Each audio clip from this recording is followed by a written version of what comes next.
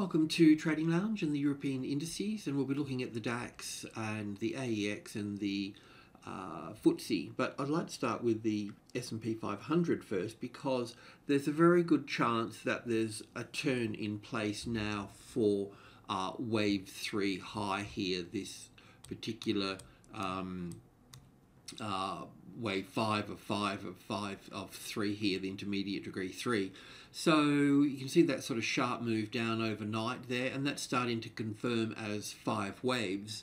It is possible, I just point out too, that this being here atop of a third wave, an A wave, a B wave and a C wave down to here, and then another move up through to here. And I'll talk about that in just a moment, but there is a high probability that we've got a turn-in point now.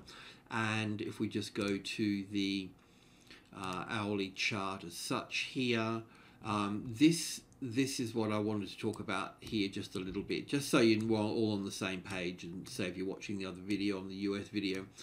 So we were looking at wave 4 being here, and then looking for this wave 5 being up here. So wave 3, an A and a B, a C, a D and an E for wave 4 here, and then up for wave 5. It's a bit scrappy, all of this here.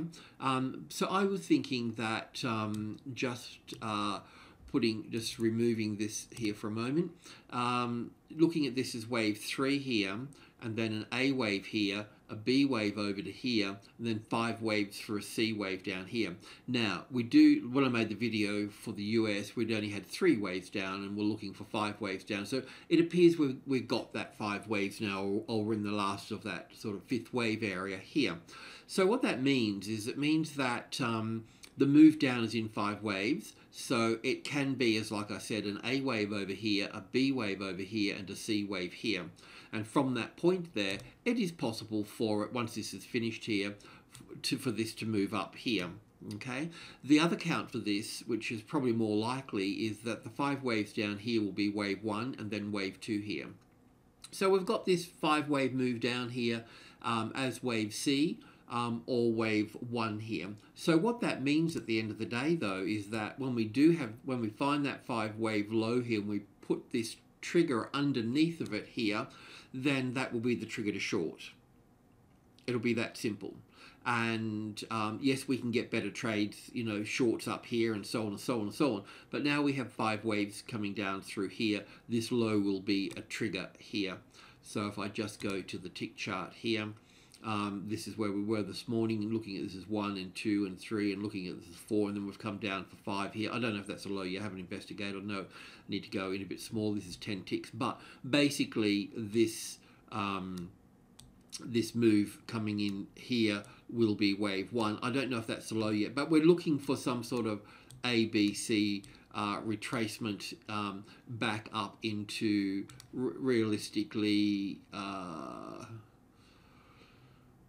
well, just into this space here anyway. And then, so it makes, if you see the price move up here, then that's the low. Okay, so that's the trigger to go short if it gets busted down. Do you know what I mean? So that's where we are with that. But in the bigger picture here, just for a moment too, if you can just sort of use our imagination a little bit, the wave 3, if that's the high here, then, and wave 3, well, wave 4 will pull back 38.2% or to the wave 4 of 1 less degree. So that's quite a big sort of picture there, really, isn't it? In terms of a move here. So how's that going to affect the European markets as such? It's definitely going to have some sort of pull on it, isn't it? So starting with so today I want to have a look at some bearish counts in the European markets. Okay, so with the Germany mid-cap 50 here, which has been it's been a bit of a handy chart, because sometimes it runs a little bit cleaner than the other markets. But the first thing that comes to my mind is that the move down through here from this high here is in 3 waves here. Okay, so that makes it corrective here. No matter how big and ugly this correction gets here, and It could also be finished in here too with an A wave here and a B wave here and a C wave here, but I'm not getting that within this structure here, so yeah, I can't go there. I can go, I can't even go to a B wave here. I can see that this is up in 3 waves here. I can see this is down in 3 waves here, so I've probably got to take the B wave from here. So I may even see a new little high here for this one here, and then 5 waves down here for this here. So that's sort of what I'm thinking. So that would be, and this would be for the European markets, pretty much all of them as such. So we need to be mindful of which side we're on here. So obviously the short for this here would be, we could use the 25,000 here, which is a medium level, so that as a resistance could help with the short trades there.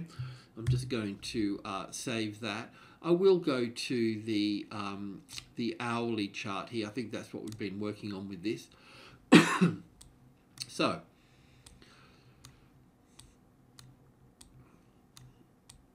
So just to sort of bring in the picture, I'm very happy with this from the top here being wave 3. It could be a degree smaller than this too. This is intermediate degree. It could be minor degree 3 as well, but it doesn't really matter. Everything could be a degree smaller here.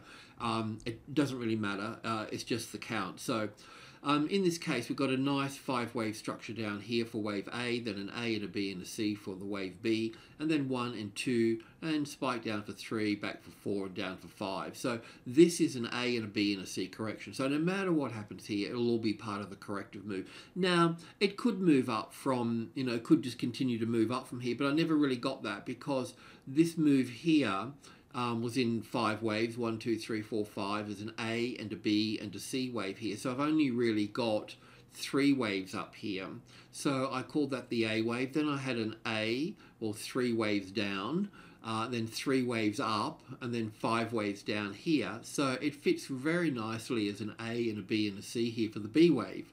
And then I was looking for 5 waves up here. So 1 and 2 and 3.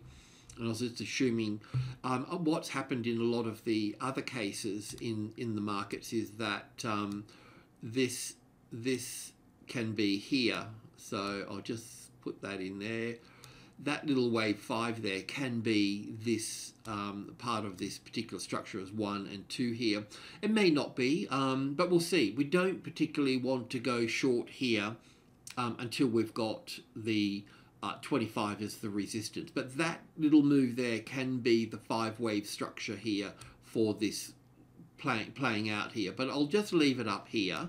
What I'll do is I will copy it and I'll just put that there as a possibility, because I've seen that in the other markets. But in a nutshell, if that S&P 500 is going to fall out of bed and go down, then this count that I've got here with this mucking around here, whatever it does, but once it locks under here, we have to, you know, look at being on the short side of the market here. That's all I wanted to point out with this, because, yeah, and I think that, you know, this particular structure here that we've got here can be pretty much applied to the other markets. Now, with some of the other markets, like the AEX and so on, they've moved up much higher, and the FTSE's moved up to about this as well. But I think that they've all got a possibility of being a B wave in place. It might not be the case, but that's what we're going to talk about today. Because if that S&P is going to, you know, fall out of bed, so to speak, then we need to be on the right side at the right time. So what I'm about to show you may not be the case, but we need to look at it. So I'm going to start with the FTSE first. Not that it's any big deal which one to start with, but in this case here, once again, the move down through here on the first leg here is corrective. So I do expect it to move up. And yes, it can just continue to move up. But what would the S&P 500, you know, going down that far, pull on this market? So I think that we could have a turning point in here. So I know that we've been long. We've done all the right things in here, because internally I looked at all of this. So let's just go into, I think it was also the hourly chart, but this market can pull back down to 7.1 here. Okay, so, or even 7.2 in this space. So just get me organized here. So this wave 3 here,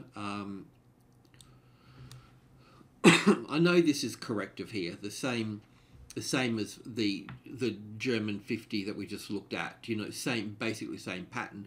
And then we've got this, we had this as an impulse wave up here. It was very scrappy, but it was 5 waves, so I had to look at it. And then I understood that this was an A and a B and a C here in 3 waves, so I knew that this was going to take the top out here. So we're looking for an entry here. So we'll talk about entries all the way through here.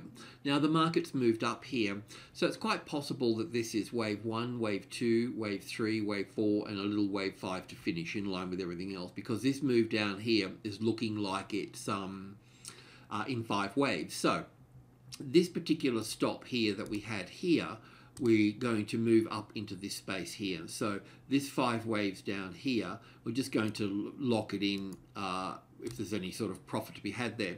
But at the same time too, we can use the low of this here as a possible starting point, as a trigger for, because if we get 5 waves down here, which it basically is, so we're going to see some sort of bounce off here. So put the stop and the trigger here once you see the market moving up here again. So once it moves up here, if it moves up in 3 waves, 40 to 60%, then it could come down through here at this point. So that would take us out of our stop position, long positions into short positions, and then you would just put the stop above the previous high here or close to it.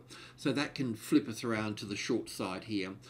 If this plays around here a little bit longer and then moves up, well, then we'll be taking the high of this one out as the long trade here.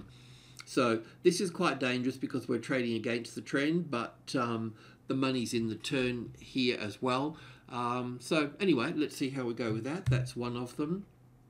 The AEX is sort of similar to the FTSE in a way. So might be as we go back to the daily chart here just for a second here.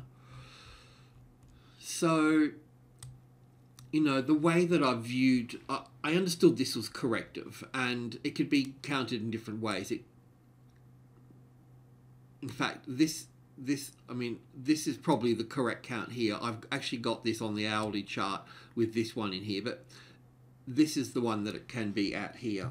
I just don't know, okay? But I could see that it was corrective. So, and it pulled back roughly to where we wanted it to be to. But I was always sort of curious that, you know, it may end up over here. So I think what could occur now with the pressure on the S&P is for this to move down here. So what would happen then is that this B wave here can be here, and the C wave over here, and the A wave here. So I think, you know, I think it's worthwhile, because we've got that 5 waves down in the S&P.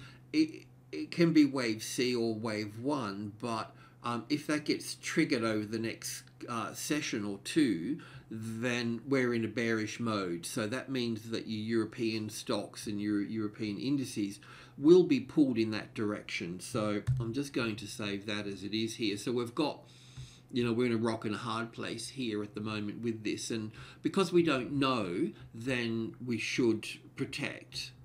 You know, we're not going into attacking mode and putting more contracts in. It's a time to lock up for a second. This here too is also top of group 1, so 1, 2, and 3. If the market is going to fail, this is where it's going to fail at. If this becomes a tested support, then we know that we're going to get up to the 5-5 at that stage.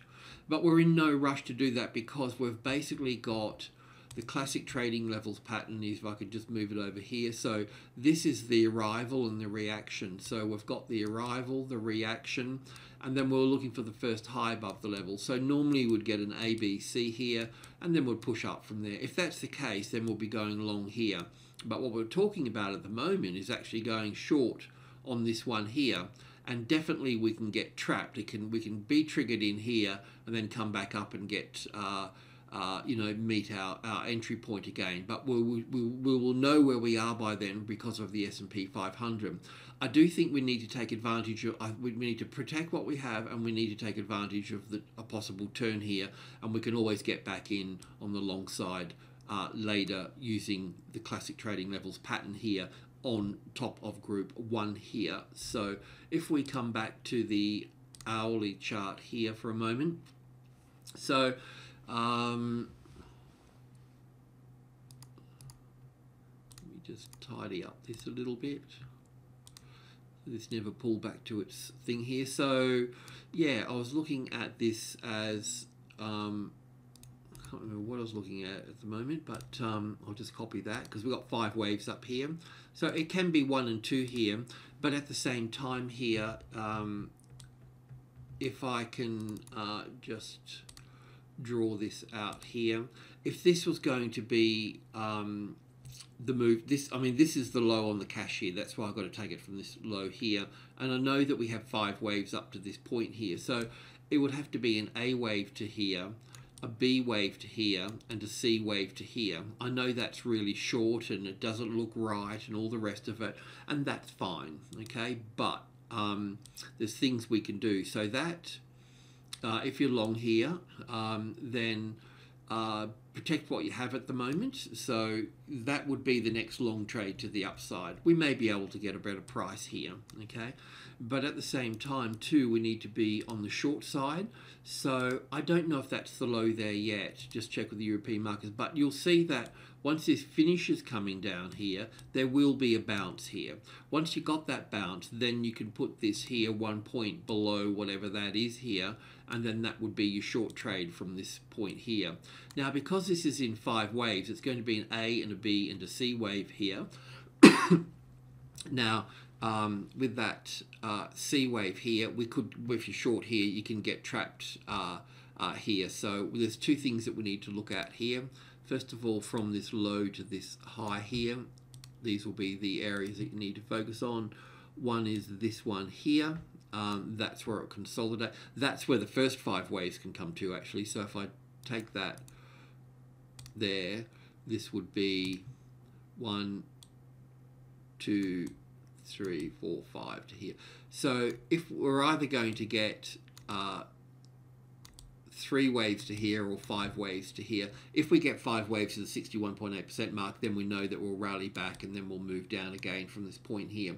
So yeah, we need to see, basically we need to see a setup on here. So this is a great place to get out of the trend if you've been long at the moment, and then we just wait for the setup here. In the meantime, you can take the short trade setup here. It may be a trap, so don't overtrade. So if you get short here, then we'll wait 1, 2, 3, 4, 5, and then we'll go an ABC, and we'll look to short again on the ABC, rally over this side and come down on this side here as well. Okay, so bit messy. Let me just move these out of the way here a little bit. So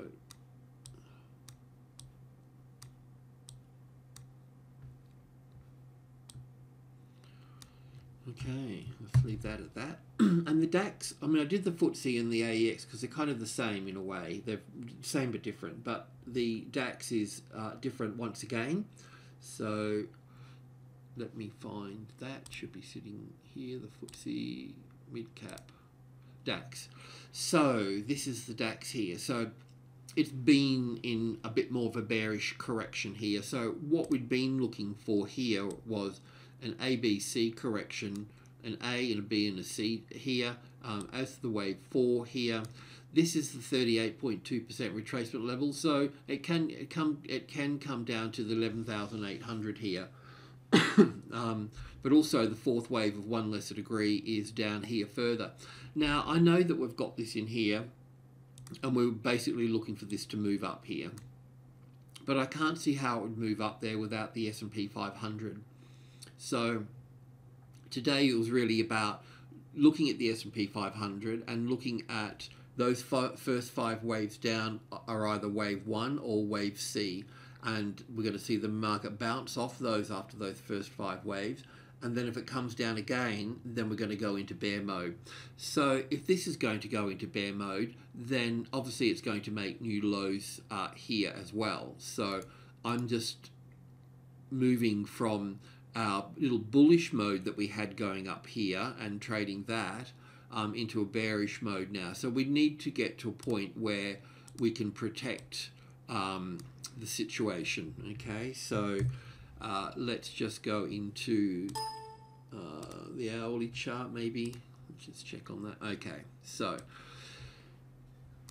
wave 3, we had this as an A and a B and a C wave. Not a problem, all good. Yeah, 3 waves. The only other thing that it can be is that if we look at this as sort of wave A here, wave 1, wave 2 for the B, wave 3 here, which I've got just in there, wave 4 here, I'll move those out the way here, just leave these in here, wave 3 here, an ABC for an A and a B and a C wave here for wave 4, and then down for wave 5 here. So yeah, that's it. What I was also hoping for here, not that hope can do much for you except stress you out, the group 1 level here, the 12,300 here. So we've got 12,000, we've got 100, 200 and 300. If we got tested support on top of group 1, then we can also go long from there. So I know that we've been long here already, so we're going to move that long over here to a short trade here. So this can be an A wave and a B wave and a C wave to here. We had it before as wave 1 here, then wave 2 here, then wave 1 looking up here and wave 2 back. And that's still all possible, but today's video is looking at the possible bearish side of things. So with the bearish side of things, I've just got that sitting here, but let me have a look on a tick chart. But basically what we want to do is that, I suppose we could leave it there, but this five wave structure that we're looking down through here, I don't think that's 5 waves yet. I think I checked that before. But if it becomes 5 waves, then it becomes a bearish thing at that. So I'm just going to leave that here, because even if there is a, if that's just 3 waves down, we'll check in a minute, we still want to get 5, it'll still be lower into here. So we'll get the bounce off the 200 here, and the bounce off the 200 here would see an small A, B, and C correction, maybe coming up to this space here somewhere,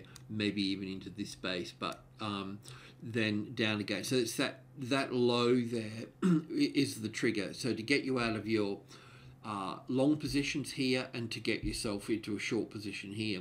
And if we're wrong and it's still bullish, well then we'll be looking to go long if we get support on 12.3, okay? But there is a case here for a bearish move, and I think we need to protect any longs, and we need to be on the short side. We need to trade what we see at the time there. So let's take a little closer look into this on one of the tick charts here. Okay, so this is 100 ticks. So the other markets that have got 5 waves down, the Dax, the S&P 500.